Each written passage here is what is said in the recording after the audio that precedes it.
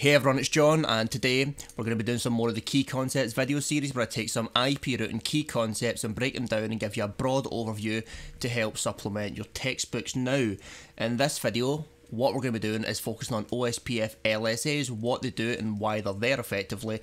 So really we're just going to discuss them, give you a broad overview of each of the types, and then we'll actually have a look at the OSPF database and see how they all fit together. Okay doke, so with that said, let's kick on, let's do it.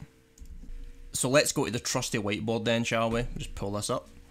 Now, the first one I want to talk to you about is the Type 1 LSA. This is known as the router LSA, and every router in the OSPF domain generates these, okay? And what the Type 1 is there for is to describe the state of the router's links, okay?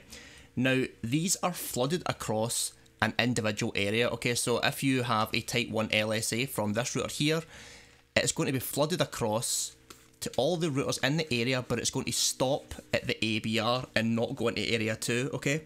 So it will flood across the entire area, but it basically ends at the ABR. In the case of the ABR, it's connected to two areas, so it's going to generate Type 1s for this area, which is going to flood out, and it's going to generate a separate Type 1 for this area, and they're not going to mix and match. They're going to be completely partitioned from each other and be in two different kind of databases effectively. Now, the link state ID and the link state database for the Type 1 LSA is going to be that router's router ID. So in the case of router 1, we've got the router ID of 1.1.1.1, and that's what's going to show up in the link state database for the Type 1 LSA. The second one is the Type 2 LSA, and that is called the Network LSA, and it is generated by the designated routers in multi-access environments such as Ethernet. Now in this topology here, we would have, this one would be a DR for this little network here because it's got the highest router ID of all the fours, and typically we'd also have a DR election on this because it's Ethernet, but what I've done is I've actually made this a network type point to point, so we've not actually got a DR here. So in our topology, the only DR is going to be this one, so this one is going to generate the Type 2 LSA, and what that's going to do is it's going to tell us about all the router IDs of all the routers attached to this segment. So that would be router 1, 2, 3 and itself 4, and crucially it's also going to provide the subnet mask for this little segment here, and you'll see why that's important, okay? Now what you need to realise is that the link state ID here is going to be the DR's interface address, okay? So in the last one it was the router ID. In this case we're actually going to see this IP address on this interface as the link state ID and not 4.4.4.4 of the router ID, so just be aware of that, okay? So the third one is the Type 3 LSA, otherwise known as the summary LSA. This is generated by the ASBR, and what it does is it basically gives you information about routes in a different area. Now how is this information different from what you get in the Type 1 and Type 2s? Well, let's just look at from the view of router 3, okay? Router 3 is part of area 0, so when it receives Type 1 and Type 2s from other area 0 routers, it can build up a very detailed map of everything within that area. It's not just getting the routes, okay? It's also getting how many routers there are. If there's a DR, who is the DR? What's the DR's IP address on this interface? It's getting a very detailed map, and it's kind of like getting SatNav. You've got SatNav for all the routers in your area, but when you get a summary LSA from a different area, from the ASBR, all you're getting is very generic information. All you're getting is the routes. So if router 3 gets a summary LSA from the ASBR into here, all it's going to know is to get to these prefixes we go through this, but we've got no idea of area 2. We don't know if it's called area 2 or area 5 or area 10. We don't know how many routers are in here, how many links there are. If there's a DR, we know nothing. All we know is if we're going to get to these prefixes, we go through the ASBR. So it's kind of like, if you imagine that router 3's view of its own area is like a sat-nav, it's got all the detailed road information. It can see how many paths and roundabouts and cut-offs there are. When it gets a summary LSA, it's more like driving down the motorway and you see a road sign and it says 30 miles to London this way. So you know that's the direction to go and that's the cost to get to it, but you don't know how many roundabouts or roads are on the way. You just get a kind of basic summary. Now what I want to kind of impress upon you is that a Type 3 summary LSA is not the same as route summarization. completely disentangle that from your mind. They're not the same thing at all.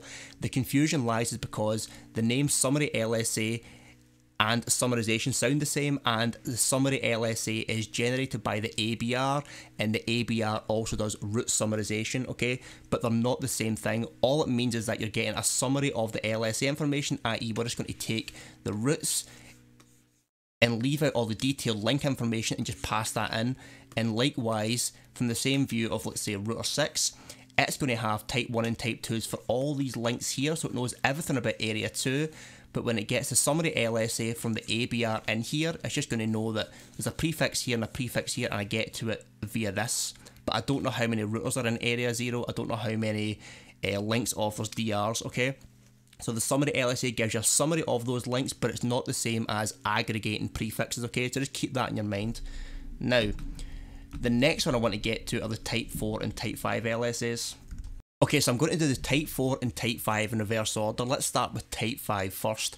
So the type 5 LSA is an external LSA, and what it does is it describes prefixes learned from an external routing domain. So that means in the case of here, if we're going to advertise 8.8.8.8 from an EIGRP, it's going to be redistributed by the ASBR, okay?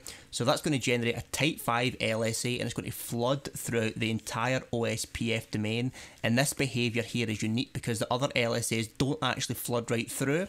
What they might do is they might be regenerated by the ABR, but not the type 5. The type 5 always stays originated from the ASBR.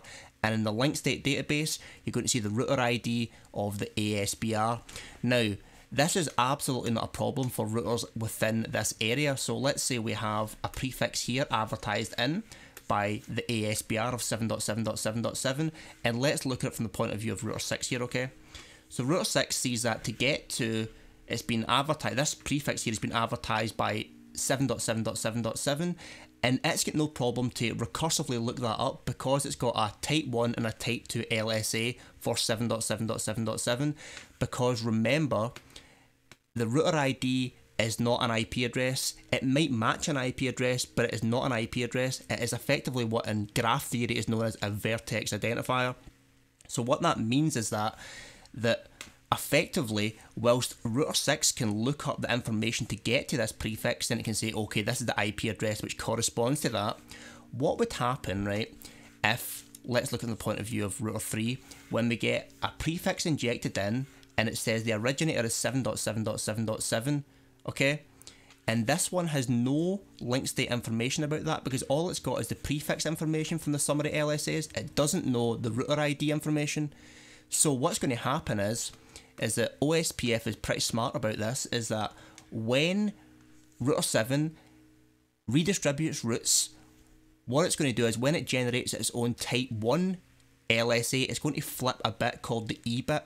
Now what that means is that when the E bit is flipped, when this router gets the type 1 and type 1, that's all good, but when an ABR gets a type 1 which has got the E bit flipped, it's going to recognise it and say that's an ABR, I better generate a type 4 LSA for all these ones, effectively describing how to get to that ASBR. Okay, so it's pretty much going to say, from the point of view of router 3, it's going to get the external route from here. It's going to see that the originator is 7.7.7.7, but because it also gets a type 4 ASBR summary LSA, it's going to see that to get to 7.7.7.7, you actually go through 4.4.4.4, and we actually have type 1s and type 2s for this node here. So it's this kind of recursive lookup, okay? That's what's happening. Now, this might be quite tricky to follow, so what I'm going to do is actually go into the OSPF database and show you a little bit of this to see it in action, because it makes it a little bit easier to conceptualize, because I do understand that if this is your first time hearing this, it's going to be very difficult to follow conceptually, so let's go and do that. Okay, so let's just briefly look at the OSPF database quickly, because I know I'm really pushing time on this one. So let's just look at router 9s then, okay? So let's just do a show IP OSPF.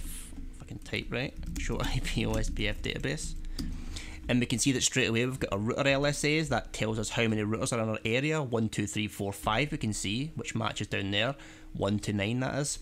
Then we've got our type 2s, the network LSAs, originated by the DR in this case, which is 4.4.4.4, and the link ID is the IP address of this interface here. Then we've got our summary LSAs generated by the ABR. Now it happens in our topology the ABR also has the role of the DR, but they don't have to be the same, just remember that. And the advertising router ID is 4.4.4.4, and the link IDs are actually the networks which we've learned, so that's quite easy to see that one. So in this case, 10.45.0.0, 10.57.0.0, 10.56, those are the networks, okay? Then we've got the summary ASBR LSA advertised by the ABR, telling us how to get to the ASBR, and then we've got the type 5 ones which effectively tell us the routes we've learned externally and the originating ASBR. So really, in the case of router 9, it's going to see to get to 8.8.8.8, it's going to go through the ASBR 7.7.7.7, but it doesn't have a type 1 or 2 LSA for that, so it uses a type 4 to match that to an ABR 4.4.4, and it does actually have type 1s and 2s for that. So if we just do a show IP OSPF, fucking type OSPF database router, and you're down to all the 4s, we can see that for the advertising route is 4.4.4.4, and the router interface address is 10.0.0.4. We get that. So if we look just briefly at how much detail we can get from the point of view of router 9, what we can do is do a show IP OSPF database router. Let's just look at how it sees router 3. Okay, so we've got 3.3.3.3 up here, and we can see the router IP address is 10.0.0.3, but you notice there's no network mask there. So how do we actually learn if this is a /16 or a /19 or a /27, this network here? We actually reference the type 2 LSA given out by the DR, okay? So if we just did our show IP OSPF database network, it's going to say that for 3.3.3.3, that's actually on a /24. Router 9 can actually see the full state of router 3. So you can see that router 3 is actually got an IP address of 10.0.0.3, and it's got a mask of a /24.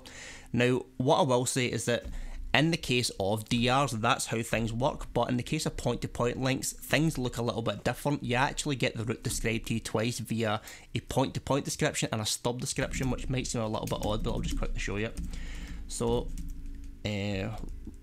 database router, and just do a self-originate. So this is our one here, okay? So we are our router 9999, and let's see how we're describing ourselves. We're describing ourselves twice. One is a point-to-point, which gives our IP address, and we describe it again as a stub network, which is not the same as a stub area. I'll get to that in another video.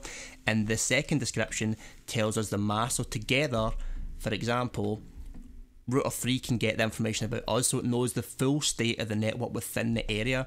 So that's pretty much how LSAs work. You can see that the type 1s and type 2s gives us lots and lots of detail, and the type 3s give us routes via an ABR. The type 4 tells us how to get to the ASBR, and the ASBR advertises external networks. Okay, so that's pretty much the end of this. I know it's a little bit confusing, this one, but there really is no way to go through it without being a bit confusing. It's just a question of doing a lot of repetition, and then it finally will sink in. Okay doke, so that's the end of this video. The next one's going to be on stub areas, and I'll be back tomorrow with that one, and so that's it. So thanks very much, and I'll see you guys soon.